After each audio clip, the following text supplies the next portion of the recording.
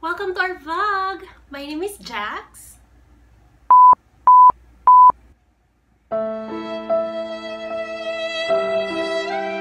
Isa nga po pala ako ngayon dahil yung flying partner ko si Dye ay nasa Manila for 10 days. Hindi po mabubuo yung video na to, wala po siya. So, meet Sponge Buddy!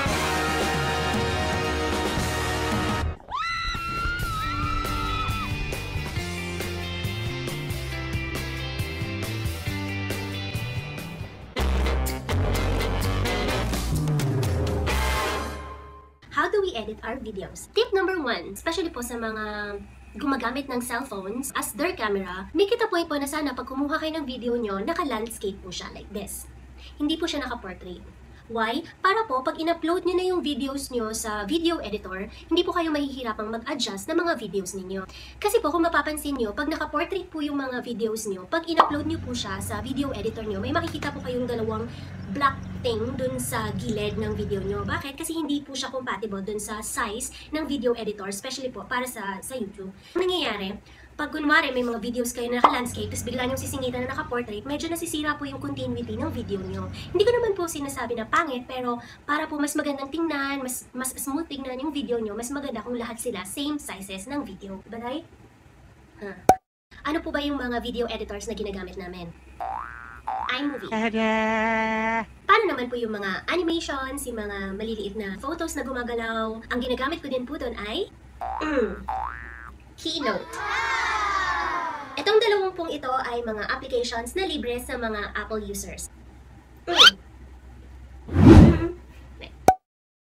iMovie kasi free! Yes, it's free. Lahat po ng ginamit naming applications, it's free. Ang Apple iMovie, ito po ay default application pag bumili kayo ng iPhone. Ganun din ng Mac. Nandito na rin siya sa laptop. Para po sa tutorial na to, gagamitin ko po yung laptop. So, ito po yung iMovie at ito yung Keynote.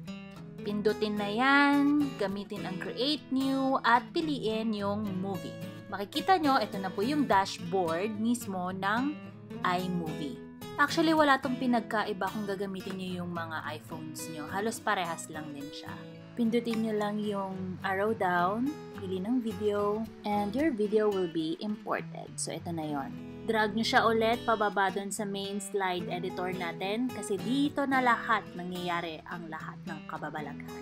Pwede nyo i-resize para kung gusto nyo makita kung gaano nakahaba yung videos nyo. May mga audio effects din tayo na naka-default na dito sa iMovie. So, pili lang, drag nyo ulit, at ayun na, makikita nyo na siya sa ilalim.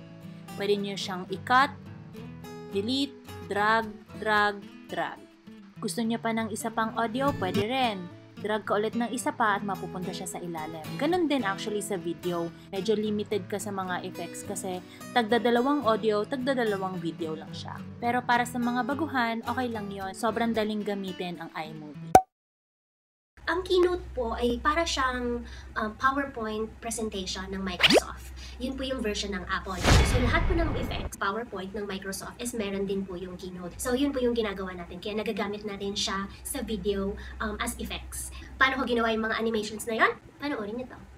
Halos lahat po ng mga animations ngayon sa video na to dahil po yun sa Keynote. So, pag prines nyo yung Keynote, New Document, tapos pipiliin nyo pa yung wide, hindi yung standard since gagamitin natin siya sa YouTube. Usually, nilalagay ko siya sa 50% para makita ko yung buong itsura ng kinalabasan nito pag ginawa na natin siyang video.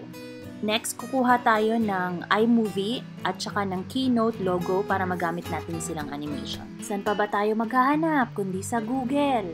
Type nyo na rin pala sa paghahanap yung transparent background para pag dinownload nyo na yung file, wala nang white or black background yung logo.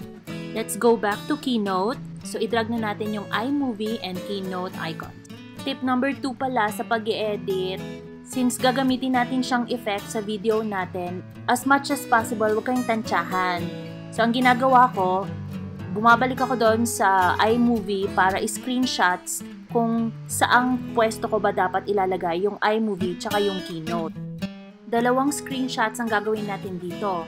Yung video kung saan unang susulpot yung iMovie at yung pangalawa kung saan susulpot ang Keynote. So after that, balik tayo sa Keynote. kunin natin yung screenshot picture.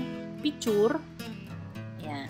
Adjust natin siya. Itong size na to kasi ng template na to is size na ng video ng YouTube, kaya sinakto ko lang siya. Send nyo siya sa likod para makita natin yung mga logos. After that, delete ulit yung background. Kunin natin yung pangalawang screenshot kung saan susulpot yung keynote. And just like earlier, i-adjust ulit natin yung picture para magsakto naman sa malaki kong mga kamay. Ayan. Ayos. Next, animation na tayo. Simplihan lang natin, mga friends. Kung makikita nyo, may built-in, may action, tsaka built-out. Ang built-in, yan yung pagpasok ng animation nyo. So, simplihan lang natin, drop ang piliin natin. Dito naman sa keynote, drop lang din. So, choose the item and then add effects. Nakita nyo naman na umarte ako kanina, pinitik ko yung iMovie. So, kailangan natin ng built-out effect. After nyo lagyan ng mga built-out effects, yung mga icons, at gusto nyo makasigurado, meron tayong tinatawag na build order. Doon natin mapipreview kung tama ba yung pagkakasunod-sunod ng mga effects natin. And don't forget, pag finormat mo na siya, make sure naka-no fill yung background. Para pag nilipat na natin siya sa iMovie, lusot siya sa mga video natin. Let's export the file as movie. Huwag nyo nang baguhin yung ibang details, yung resolution na lang, make it custom, para maging transparent yung background, then save. After that, let's go back to iMovie. Import natin yung save file, then let's drag it down dun sa second video slide. And this is it, mga friends. Makikita na ang inyong editing skills dahil dito na magsisimula ang cut, drag, cut, drag, cut, drag. Why do we have to do that? Kasi po, sinave natin as isang buong video yung animation na ginawa natin kanina sa keynote. So, ang mangyayari, kailangan nating isakto kung saan susulpot yung mga galawan ng mga animation na ginawa natin. At kung mapapansin nyo rin, since nag-cut tayo ng nag-cut dun sa video natin from keynote, nagkaroon tuloy ng butal. Hindi pwede yan. Dapat continuous. It's a no-no, my friend. So, what are we gonna do? Fill in the blanks.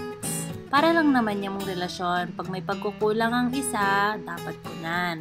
So, punan natin ang punan. O, diba? Buong-buo, mga friends. Buong-buo. And of course, last but not the least, ang ating mga audio effects. Ang tingin ko sa mga audio effects ay leche plan na nilagay mo sa isang normal na halo-halo. Dahil sa leche plan na yan, nagiging mahal at nagiging espesyal yung halo-halo. Parang sa video nyo, pag nilagyan nyo na ng audio effects, mas gumaganda at mas nagiging espesyal yung mga videos ninyo. And of course, last tip, ilagay nyo po ang lahat ng audio and video effects nyo sa tamang timing. Alright, that's it.